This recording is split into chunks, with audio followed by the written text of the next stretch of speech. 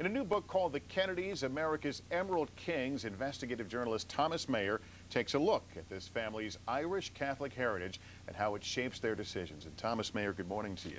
Thank you for having me. It's a thick book, it's a long book, and you made revelations, and many would think, what else is there left to uncover? You approach this in a different way. Explain. Yeah, very much so. You know, people look at the Kennedys as a Camelot royalty story, but in many ways, it's the story of the Irish in America, the story of immigrants in America. We close tonight with an unprecedented insight into the hidden feelings and the private agony of the late First Lady Jacqueline Kennedy. 40 years after the assassination of John F. Kennedy, the world got a look today at some letters written by his widow. And it looks like the father was a pack rat. He saved everything. He sure did. Journalist Thomas Maier first wrote about the letters in the diary in a new book on the Kennedys. Remember her as a beautiful, courageous woman behind this black veil. These papers, these letters, this exchange between Jackie Kennedy and the priest really show the private side.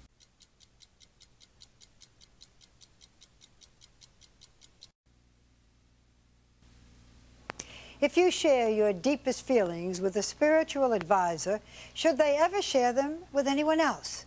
We ask because nearly 40 years ago, after the assassination of President John Kennedy, his widow, Jacqueline Kennedy, turned to a family priest for comfort and advice. What she told him is shocking. It is also part of a new book. The strength and courage that she showed to the world then was apparently not all that was in her heart. I think in many ways these papers are a window into the soul of Jackie Kennedy and exactly what she was thinking and how she was trying to come to grips with this tragedy. Thomas Maier was researching material for his book on the Irish Catholic heritage of the Kennedy family, the Kennedys, America's Emerald Kings, when a family representative referred him to a priest who had counseled family members following the assassination. The priest was Father Richard McSorley. Very shortly into my conversation with Father McSorley, he also indicated that he had counseled Jackie Kennedy after the assassination. And it was very clear that it was a very extraordinary chapter in American history, the exchange between this priest and the bereaved First Lady.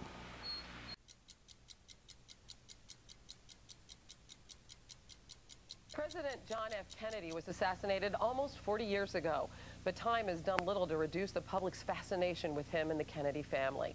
And now a new book called The Kennedys, America's Emerald Kings, examines the family's immigrant roots and their strong ties to the Catholic Church. And it was written by Thomas Maier and it's gotten wonderful reviews. Congratulations on the book. Much.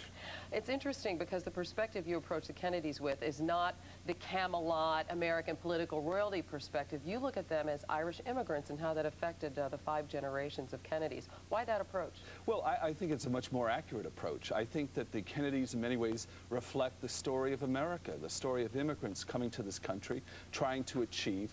John F. Kennedy's election as president fundamentally meant a barrier was broken to the White House. And in many ways, they've opened up the door for this new wave of immigrants in this country. So I think in many ways, it's a much more accurate reflection of what the Kennedy story means. Well, it's very interesting as we look at a picture of the Kennedy family there, and that you got cooperation from many family members. Everything was on the record, and yet you come up with some blockbuster revelations in the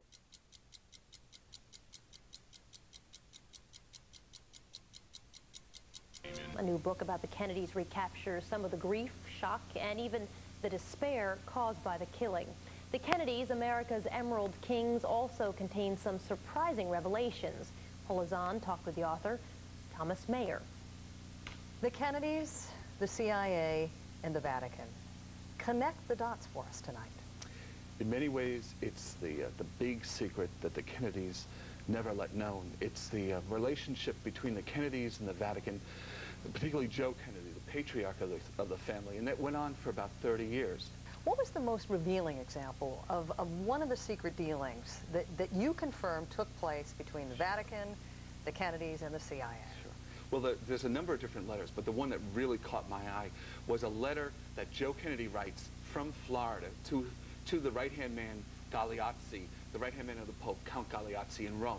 And basically he says, it's 1958, and he says, I just got a visit. I've just had a visit from Alan Dulles, who was then the CIA director, and he thinks that Jack, my boy Jack, is going to be the next president of the United States, and he's very interested in helping us out, or being interested in this.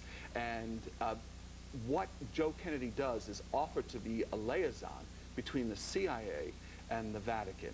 Had that type of letter been known by somebody like Richard Nixon, Jack Kennedy's opponent in 1960. John Kennedy never would have become president. Exactly. Anniversary of the assassination of President John F. Kennedy last weekend, and with that milestone comes a new book examining the foundation of the Kennedy clan, its Irish Catholic roots. And joining me today is the author of that book. It is called The Kennedys, America's Emerald Kings, and welcome to Thomas Maier. It's very much a pleasure to have you here. Thanks for Also having a me. Newsday reporter, and I understand this took you 4 years to put together. Lots of research went into it, and the book really delves into the history of the family. Tell about your trip to Ireland. Yeah, well, we had a great time. This is about 3 years ago. And I really think to understand the Kennedys in America, one of the things that you have to understand is what happened to the Kennedys in Ireland. So the first 3 or 4 chapters of the book tells the story of the famine, the backdrop of what was going on for the Kennedys. One of the big surprises is that the Kennedys in Ireland were members of the old IRA, part of the whole move for independence against Great Britain. So to understand that feeling, it very much infused itself in the Kennedys here in America. Jack Kennedy, when he becomes president of the United States, he insists on coming back. A few months before he gets killed, he goes to Ireland. In fact, President Kennedy described it as the best time of his presidency. You can imagine. I mean, he was heralded as such the Emerald Isle King when he returned there. To appear, joining me is Thomas Maier, an investigative reporter for New York Newsday, and the author of The Kennedys, America's Emerald Kings. Thanks a lot for coming on the program. We appreciate it.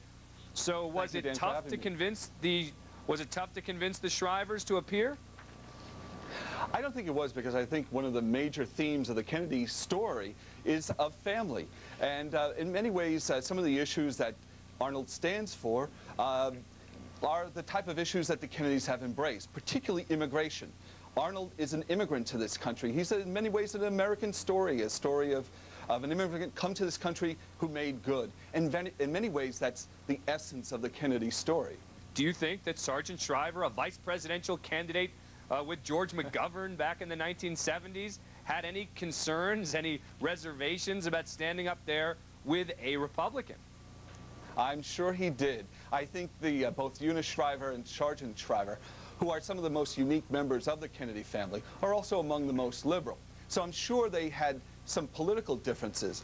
But when it comes down to crunch time, the family is king in the Kennedy family. And also bear in mind, the Kennedys come out of the immigrant Democratic, traditional part of the Democratic Party.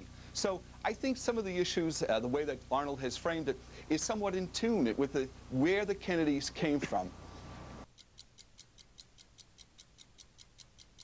New book, Dr. Spock in American Life, deals with the difficulties he had in living up to his own expectations of parenting.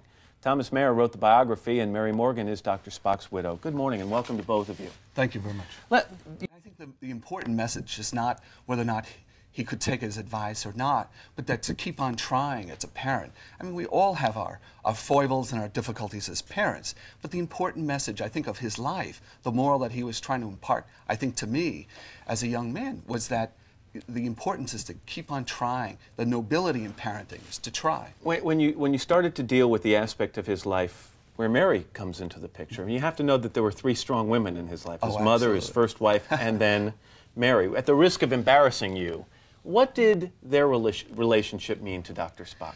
Well, Ben's first marriage to Jane was a great love affair, followed by the tragedy of alcoholism and such.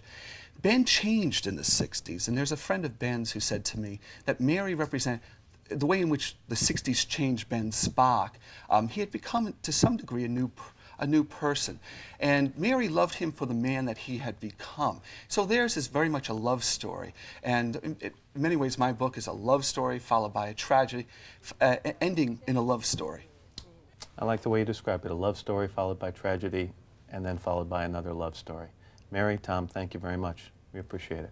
Thank you. But first, this is Today on NBC.